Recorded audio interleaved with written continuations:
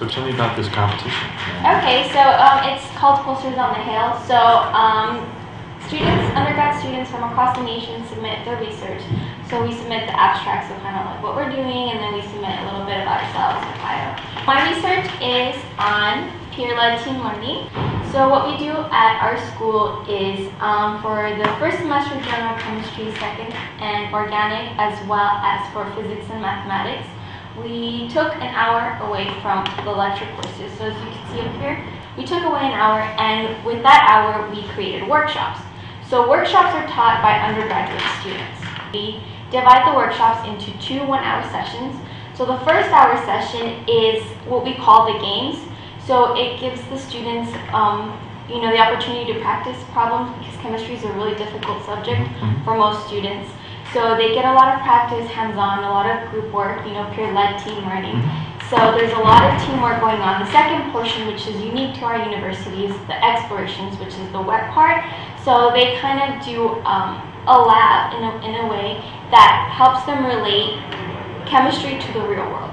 So that whatever they're reading in their textbook, they're seeing in real life. Okay. So they can read it, do it, and then see it. It's good. Sounds really Yeah. From it, we have some pie charts. This is fascinating. So ever since we introduced this model into our university, we saw a dramatic increase in the passing rate. So we had the lowest passing rate that we had to use 45%. And right now we're currently in the 70s. The number of chemistry majors at our university increased as well. So David, one of the amazing things, so my background's mostly private sector, although I just joined Caltech, but we're always looking for people that can really apply what they've learned. I mean, it's the common concern in STEM education. They know the theory, but how do you turn on a light bulb, right? Sure. And Leslie represents the best of the best of this. Not only does she help students learn and learn how to learn, which you see that big increase in people staying at school, but of the 200 peer-led team learners, they're all leaders. They all have amazing careers. They've advanced. I mean, we come in as an advisory board, and Leslie presents to all these high-level people and thinks nothing of it. And we are always amazed that, given her age, what she's able to do. And it's all about what she's learned how to do with this peer-led team learning. So we get a twofer out of it. You got the students coming through, and you're creating the real leaders in STEM education. One of UTEP's desires is to become an R1 school. This is the seed corns. And Leslie's decided to go to med school, but many will be PhDs and come back and teach and do research. So this is a fabulously wonderful program. And the other thing that you're obviously learning is a skill that isn't the unintended consequence, or the schools don't have there isn't an opportunity for oral communication in schools at the university level, and very few schools emphasize it. So you graduate from school without having had the ability or the experience at speaking in front of groups and speaking to crowds and speaking to people, and that's so much a part of any occupation, but it's not part of a curriculum hardly anywhere. That's correct. And so you get all of these kids get that experience in speaking in front of groups. Great. Do we get to see actually? Can we pull this out? We'll put this up on the Senator's Facebook. We have pulled the students on where they've learned the most in terms of workshop, and they both said, no, but I mean their grades, the pass rates don't last. But this is, the students are getting both the dry component and the wet component. So the question is my guess is it's the dry component that's helping the most. I was wondering if there's... I think it would be a little bit of both, because you have to really understand something, like basis of something. You have to have a stable foundation before you can build. It may be. It may be. Got you. Hi, Leslie. Nice to meet you. So what we did is we integrated the workshop into it. So instead of the 1 hour lecture, they take a workshop that's 1 hour and 50 minutes. Okay. So technically not 2 hours, still considered one. Okay. And so what it is the workshop is split into 2 components. We have the dry component and the wet component. Okay. Right here, you can see, since this was introduced, the number of chemistry majors at our university increased. Wow. And we've introduced a biochemistry degree, so it should be a little bit higher, yes.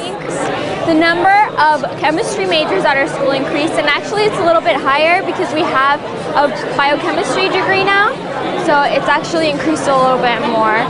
Now, some of the students have taken chemistry in high school to really feel strongly about the workshops because it's active learning. They're not sitting in a 200 student lecture course just, you know, taking notes. 40 years of teaching this level of classes. I wish we had a group of students like you. Oh, thank you. So do the student leaders, do you receive any kind of a stipend or work study? We get paid very little, but we get paid. I mean, no, we do get paid. We get paid 10 hours a week, which is the 2 workshops. We each teach 2. There are about 15 students in each. We must hold office hours and then attend the preview sessions as well as the lectures. Okay. So, are you from Texas? Or? Yes. Born and raised El Paso. El Paso. Okay. Yeah. Texas girl.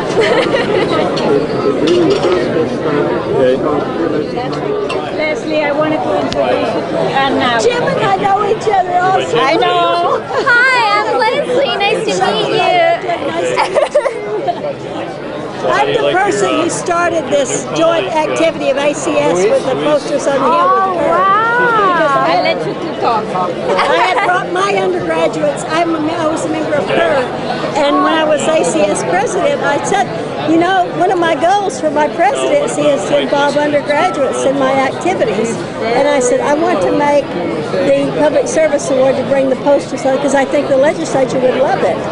You're beautiful. I love your university. Thank you. And Lourdes told me she wanted me to come and meet you. And Jim and I came down to the meeting that you guys had 3 years ago down there, and I brought 13 students, 13 hours in a bus across the country from Oklahoma.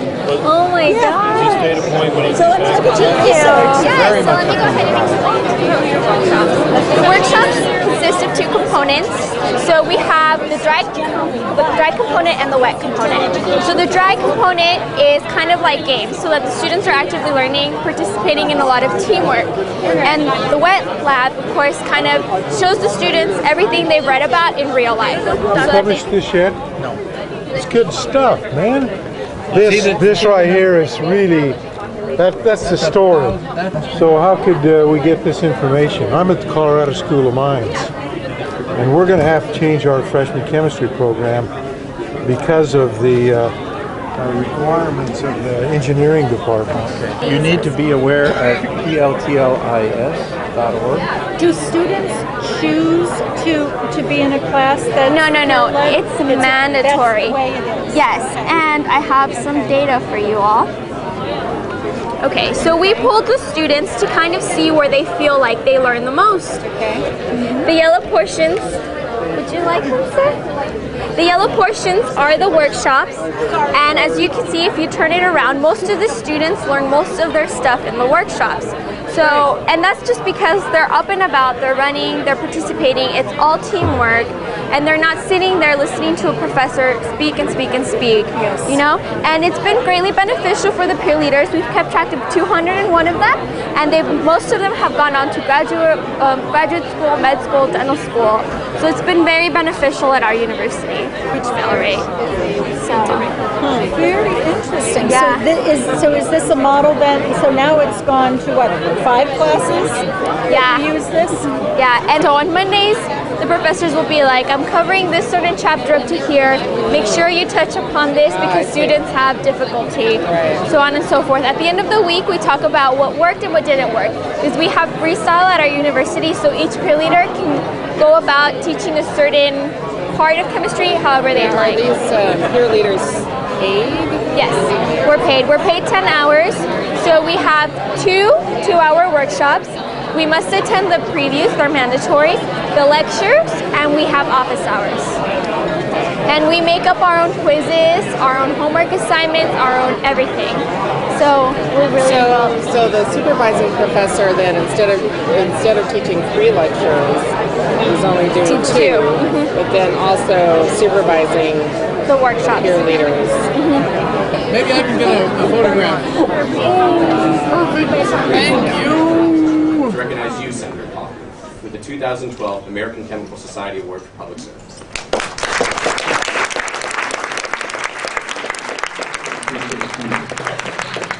I truly believe that one of the most important things we're doing in this country for our future is STEM education.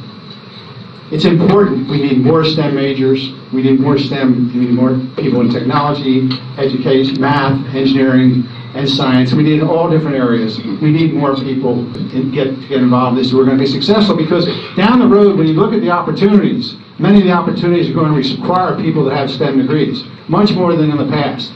So if we're going to be successful as a country, we have to have a workforce that has STEM education.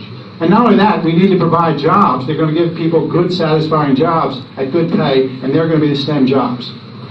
Final piece I'd say is that one of the things we don't concentrate enough on when we advocates of STEM education is something I've learned working on the council. Sure, we need more STEM majors. But you know, over 60% of the people who are going to have good jobs in the future are going to need some kind of STEM skills. If you go out to Apple, and Apple's a big issue now with jobs, you're going to find a lot of scientists, a lot of technology, a lot of engineering, a lot of math, but you're going to find a lot of English majors too.